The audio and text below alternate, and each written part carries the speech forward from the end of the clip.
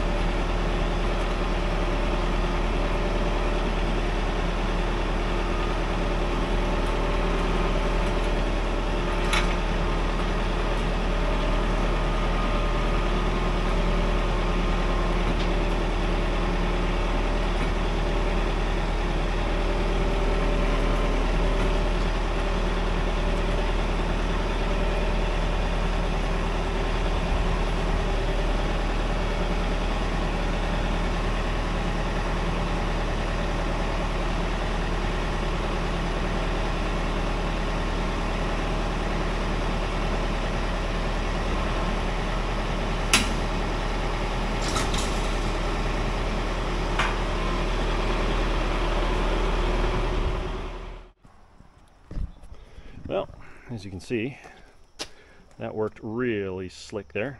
Got the kitty inspector. So yeah, this thing's a multi-function little tool that I made. Also nice big old D-ring for towing anything. Tried to put it on the lowest possible spot so the tractor wouldn't wheelie. Yeah, really pulls in the trailer real nice and easy. Had the wife help me stop before any damage occurred. So yeah, locked it previously. So what I'm going to do today is, I got the chain locker, got all the chains in here and binders and good fun stuff. But right here, there's just a lip. It's just curled over, just whoop, and stops right there. It loves to catch chain. What I'm going to do is I'm going to weld a pipe. Nice heavy wall pipe. I forgot where I put it. It's somewhere around here. Oh, well, I don't, gosh. Oh, this is my auto shop, by the way. There's a little car under there. You know, got the shop doggos. But yeah, I'm also going to change these plastic hubs to these fun guys. Let me just bring this over here and show you. But let me see. Dunk. All right. What I'm going to do here is I'm going to change the plastic ones to these nice aluminum ones with the sight glass and rubber cap and nice O-ring in there. So I'm going to do that. But and this one is from Valcrum hubcap. And these are Dexter Oil Bath 8K axles. So I got 2 of them. So real nice. And yeah, we'll go put those suckers on there. Then I'll find some steel and go from there. All right. All right, we're over here at the left side rear axle. Got this little moldable funnel thing. Get my schmoo catcher and get this in there and finagle it just to get it, most of it. And of course it does that. Yeah, just lay it right there, it'll be fine. Already loosened this a little bit, so, you know, magic of editing. All right. That guy.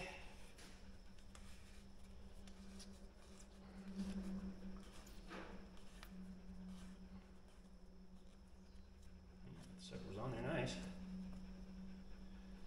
There that goes. All right, well, it's kind of nice to also change the axle oil. We got the, come on. All right. There we go. At least now I'll have extra. Of course, new rags. All of them. All right. Grab my 90 weight. Wait a minute.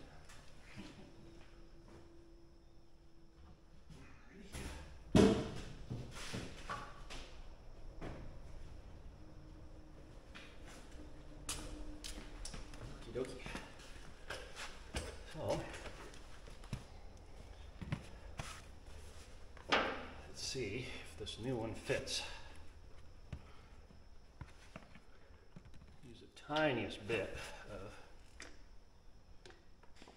90 weight to just lube that seal.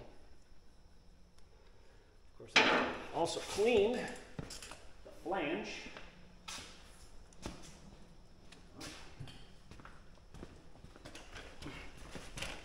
That flange is looking dirty. Alrighty.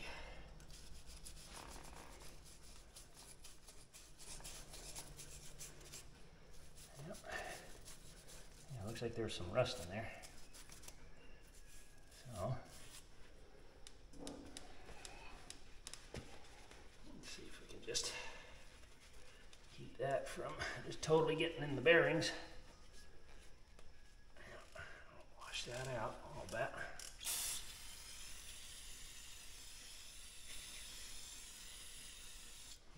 Alrighty. Yep, pretty dirty.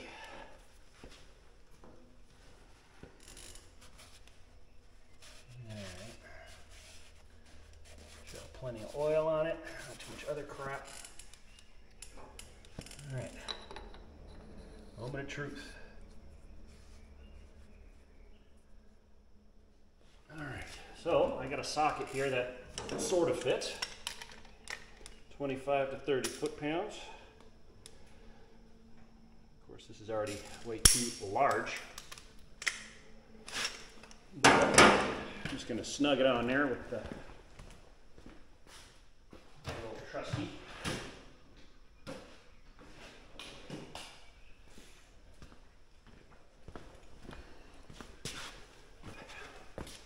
I'll snap on Big Mama.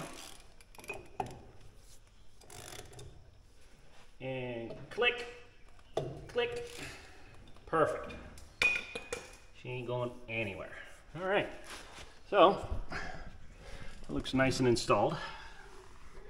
Now to fill it up, or do the other ones obviously, but I'll fill them up as I go. So, yeah, real easy. Swap over. Yeah.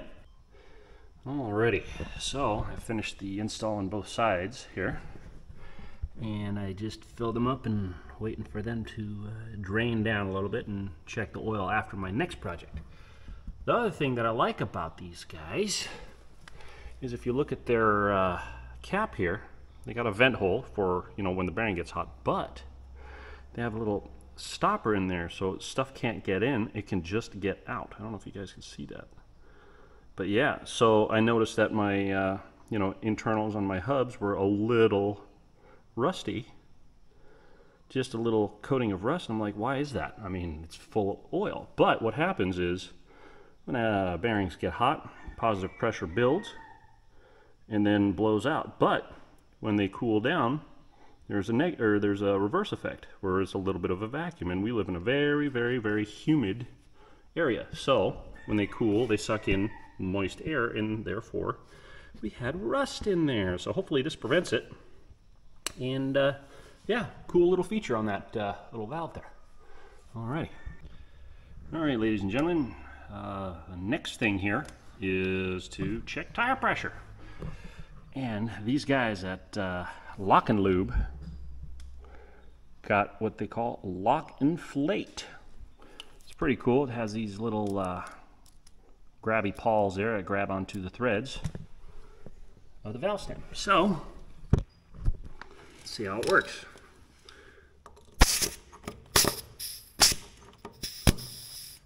All right, pretty good, 100 psi. Let's put a little more in there.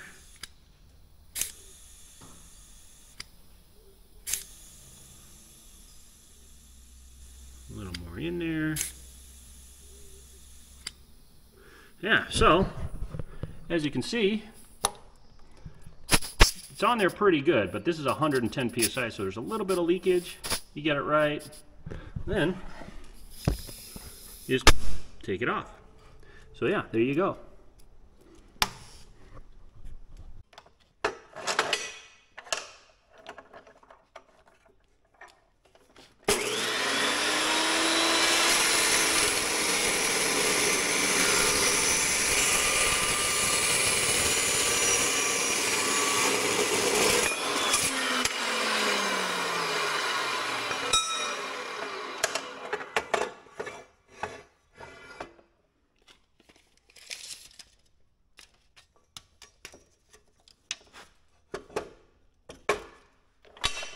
Doesn't need to be perfect.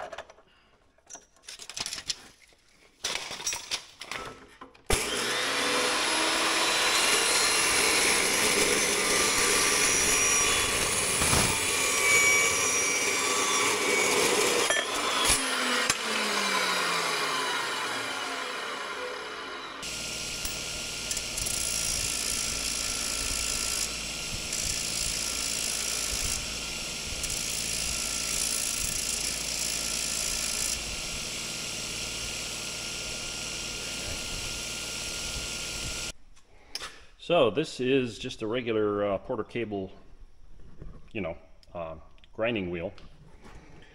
But I got the Trick Tools belt sander adapter. Sucker works great. I didn't put on the round disc sander. I just put on the belt. It's really easy to change. Yeah, worth every penny. And I mean, the belts I got, I don't know which they are. They're Deer Foss PZ628. I don't know what they are, but they last a good long time. This thing runs real smooth. You get the belt tracking correct. Man, the thing's wonderful. All right, hope that helps. Okay, so the problem I'm having, not really a problem, just a little nitpicky, but when I remove chains, because of this lip right here, it's really noisy and it catches, and sometimes the end of the chain likes to hook right there. It's just really annoying, especially on the binders. So I'll show you after on how this sounds and works. All right, for this little job, I'm going to be using my cute little Miller Thunderbolt 210. Can go all the way up to 210 amps. Of course, you can't weld very long on that. Let me show you the duty cycle on this thing. So you can see here that 94 amps at 100%. That's pretty darn good. And I mean, I don't use much more than 120, so you can go 60%. So yeah, I really like to take it easy on my stuff, but I mean, look at the size of this thing. This thing is tiny. It works good, nice stick welder, simple. I use a stick welder because welding argon CO2 mixed gas is stupidly expensive. So I try to stick weld where I can. Alrighty. Okie dokie. I'm just going to be using 6011. Quick and dirty. Quick and dirty. Alright. Let's see if I can make a complete fool of myself online.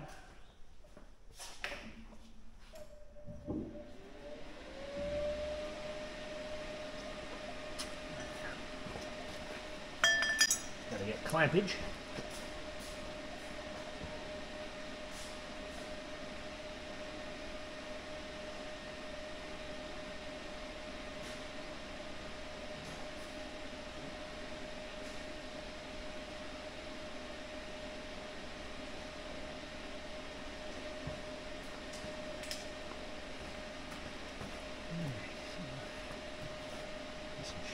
Shorter one.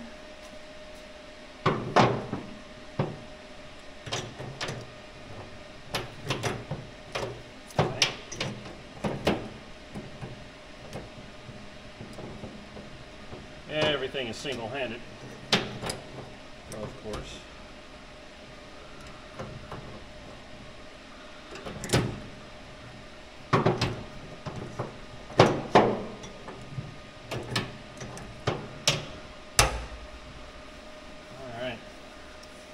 That looks good there. Turn on the helmet.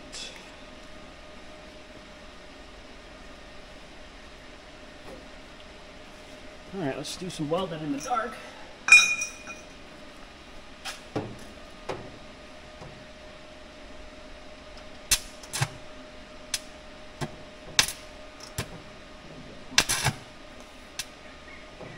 You don't like me.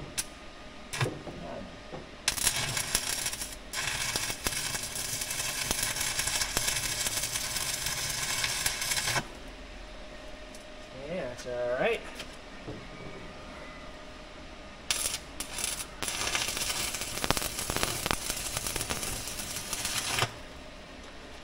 And there's that. Good. That ain't going anywhere. And for this guy.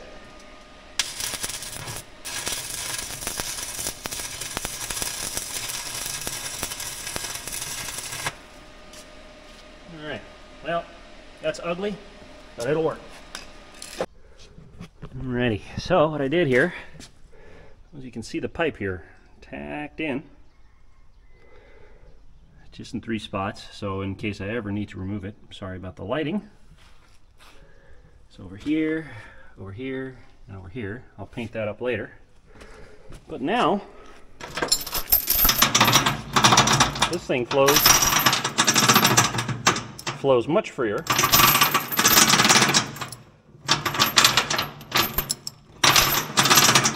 I don't know, it was just a little thing that I wanted to do, so yeah.